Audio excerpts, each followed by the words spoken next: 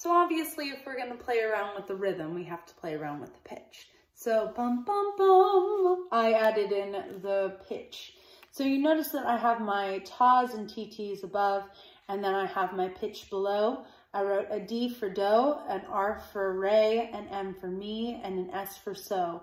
So if we just sang do, re, mi, so, mi, re, do, that would give us all of our pitches for it. So help me. Do, ready, and do, re, mi, so, mi, re, do. Here we go, try it.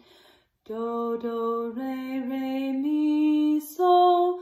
Do, do, re, re, mi, re, re. Do, do, re, re, mi, so. Do, do, re, re, do. Make sure you hold out that half note. If they wrote in a half note, gotta hold it out, right? Try again. Do, oh, you know what? Let's reestablish our pitch. Actually, let's slide it. Do, now do is here.